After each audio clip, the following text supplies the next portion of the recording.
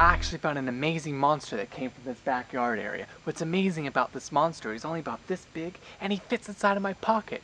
How I found this monster is I was just out here looking for some small rocks and some nuts that fell from the tree, and I saw some rock move for no reason. It was like kind of weird. It's like moving by itself, and it stayed a rock form for a long time. Then I left it alone, walked away, watched it. So let's go check it out. Maybe I can get him to do it again.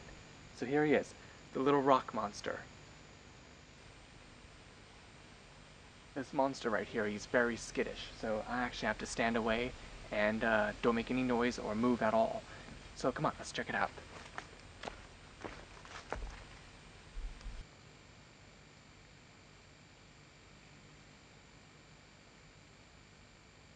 Oh, he's starting to move. Wow, how amazing.